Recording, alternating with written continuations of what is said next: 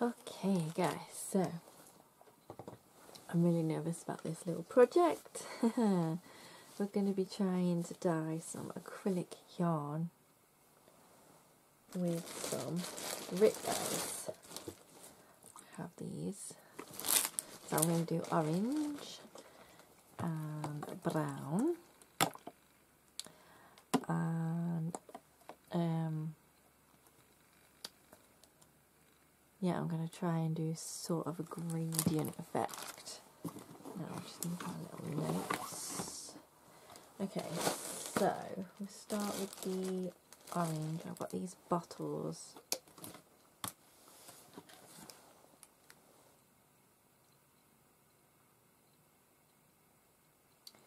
Where I've marked some levels on. I'm just going to mix small amounts in each bottle, so 25, yeah, I can see 25.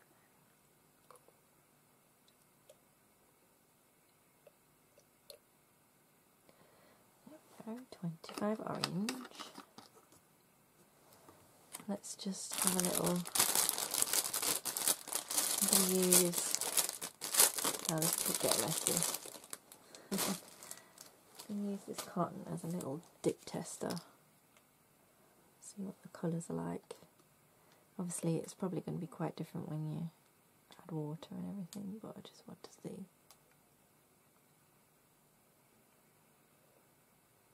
Okay, it's quite a dark, vibrant orange, so I'm torn. Do I just go straight orange?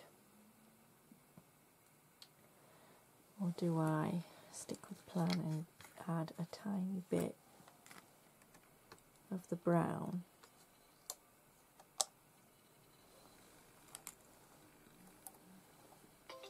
Just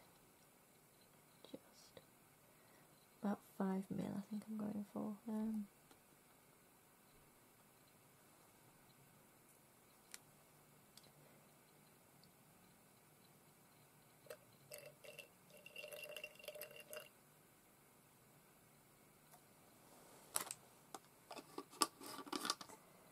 Now let's see how that compares.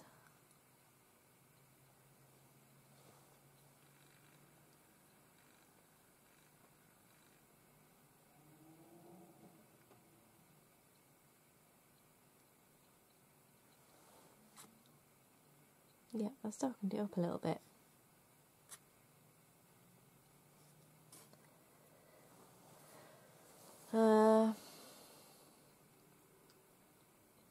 That's going to be my orangest shade. I think I'm okay with that.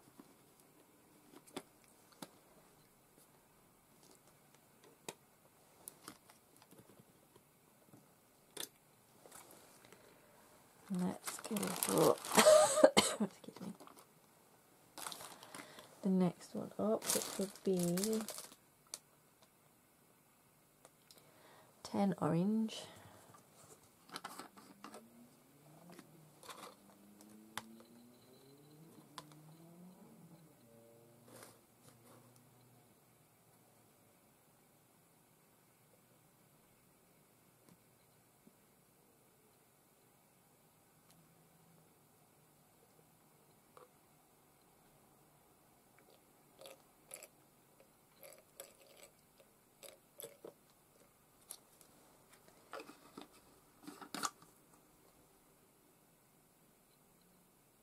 No, sorry, that's 20 orange, and I'm going to add 10 brown. I knew that wasn't right.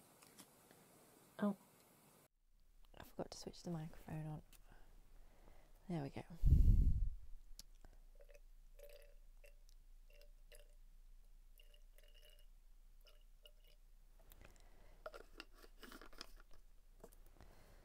Let's have a little see how that looks.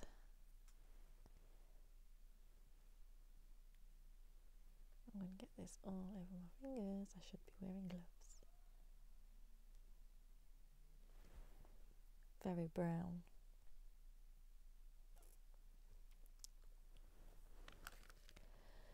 I'm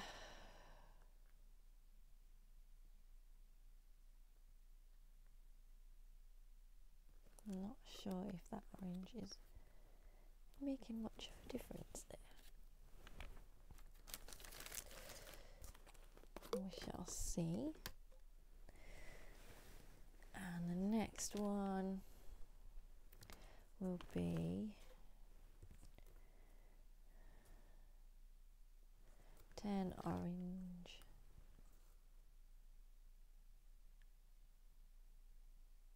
Wait. Oh dear. I did it the wrong way around, didn't I? So this one needs to be 10 brown.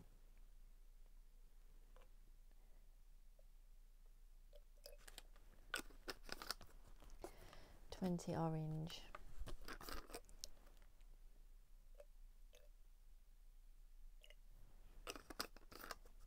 So that should be the next gradient. So let's try that. I thought it went brown rather fast. It's still very brown. Let's have a look. Yeah. So these two in the middle, I'm probably going to have a play with, add more orange. And then of course, we're just going to have a drop of orange.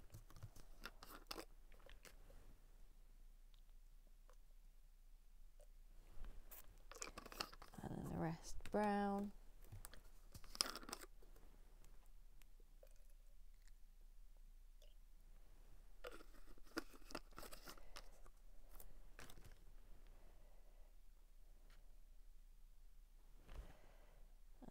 Let's have a look at that one.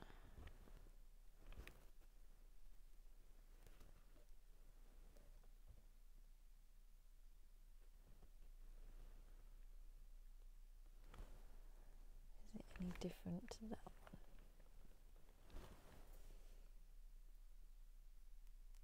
Yeah, barely. Okay.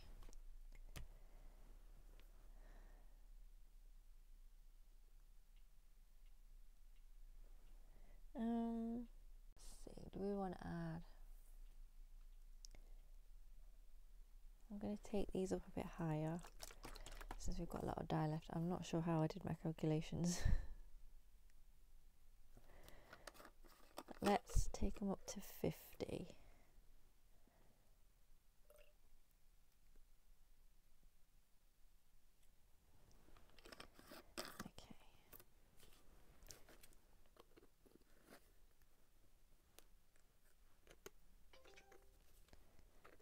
So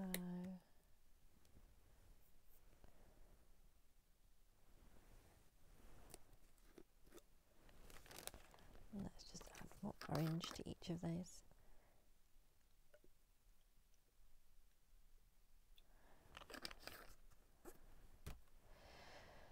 Let's test again.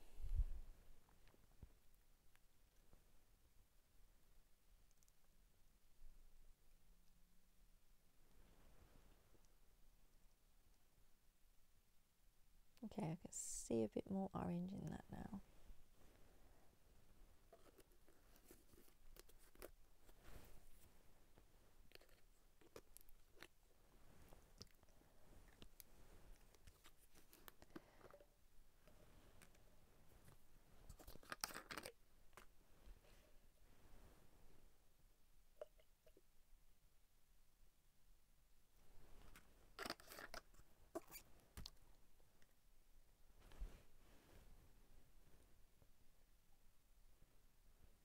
Let's see.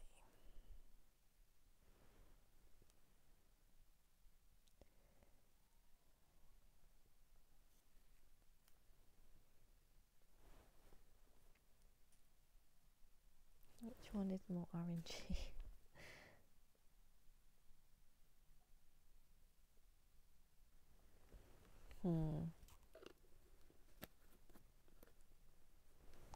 These two in the middle need a bit of work.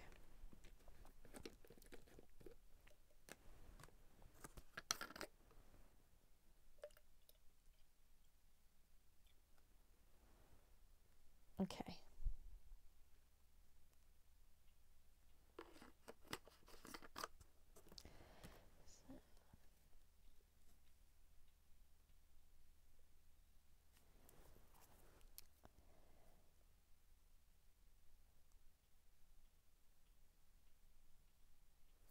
Let's add more orange to this one.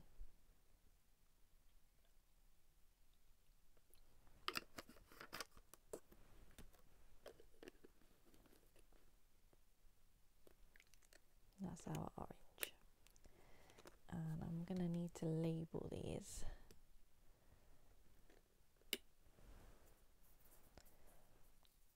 Somehow in a moment. So orange. These lids aren't staying on, so that's going to be a problem because I'm not dyeing straight away. I have to put them on a shelf, nice and secure.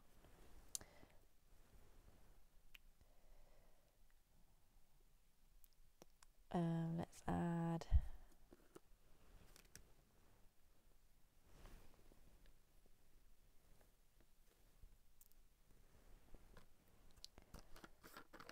more orange to this one.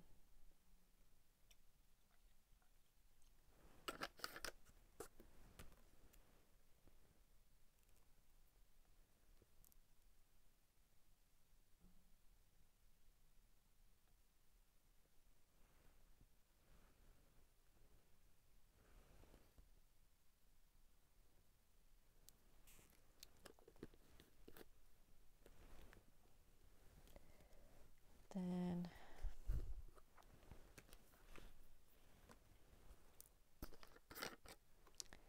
a dot more orange to this one.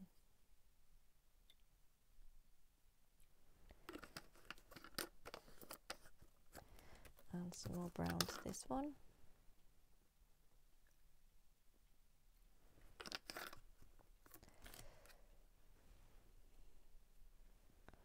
So I don't know if I said I'm dyeing acrylic Aran yarn, which I have made into skeins using the cat's bed.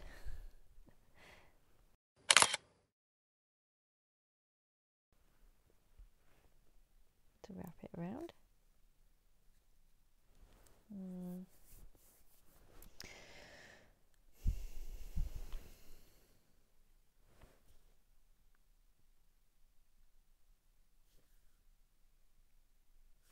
There's not enough difference in these colours.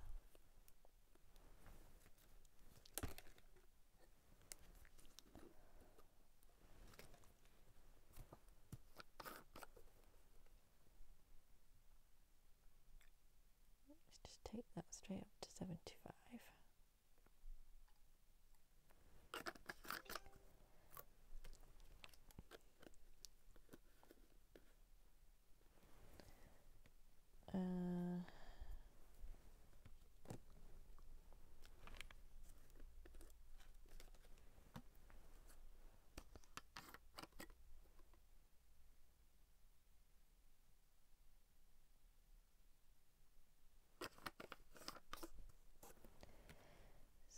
Let me just see what that darkest brown looks like.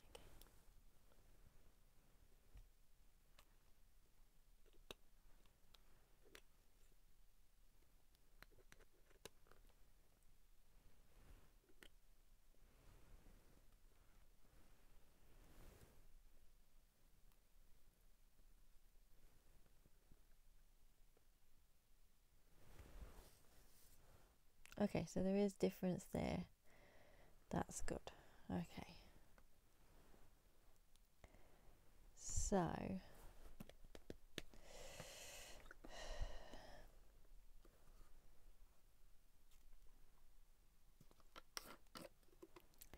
just take these up to 75.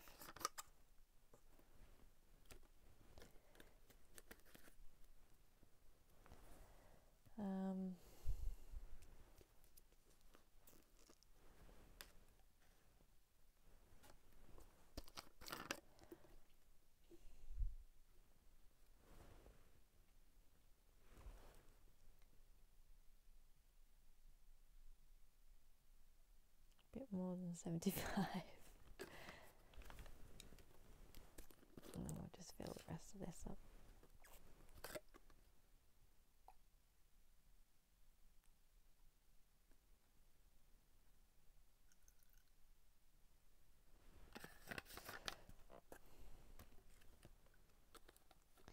Okay.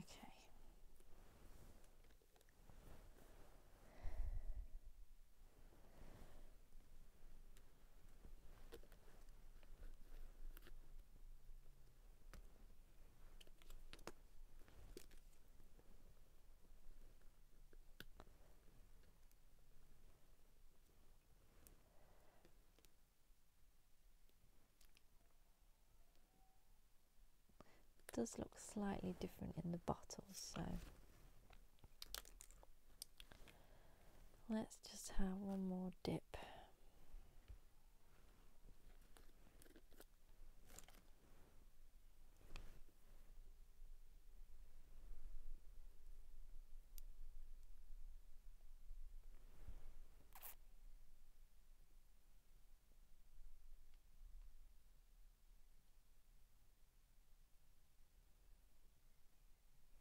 Okay, so we've got like a nice reddish brown.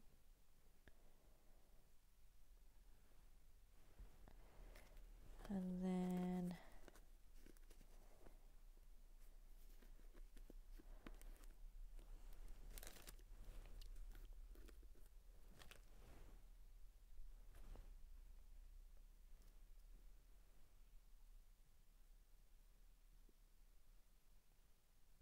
hopefully this one will be a bit more, yeah, it's a bit lighter now.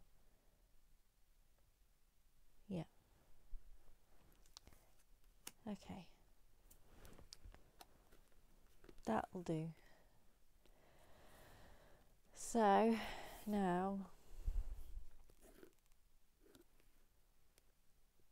it's just down to dyeing.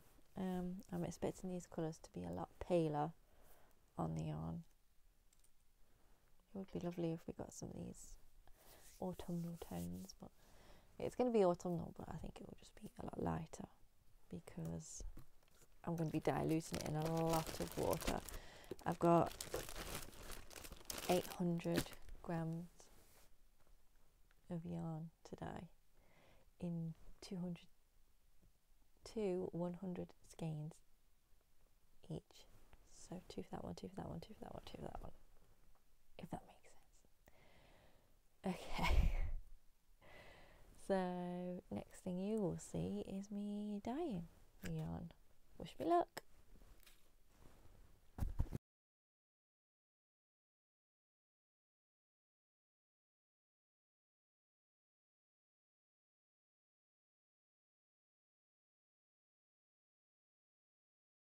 Okay, so quickly, I've got this heating now. I tried to leave it overnight, see if that would work with like a cool kind of situation, but no. So I'm a bit worried about felting the yarn because it says you can only wash it at 30. So I'm just going to try gently heating it. I tried to rinse it and the colour was just coming out. So thankfully there was a little bit of colour left in the pan.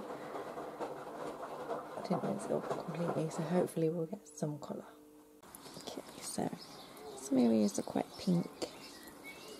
And we've got these orange tones. Yes. At least the colour stayed though. We can get some interesting effects. Some really light bits over the top. But the water was rinsing clear, so just let it drip dry and we'll start the next one.